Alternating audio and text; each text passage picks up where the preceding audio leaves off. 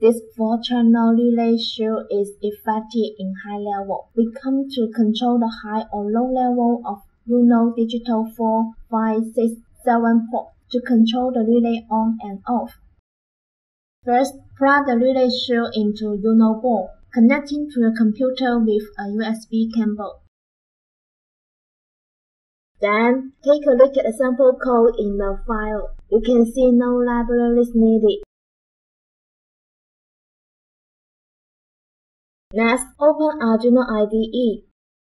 Directly copy the code from supporting file and paste them here. Then, click Tool.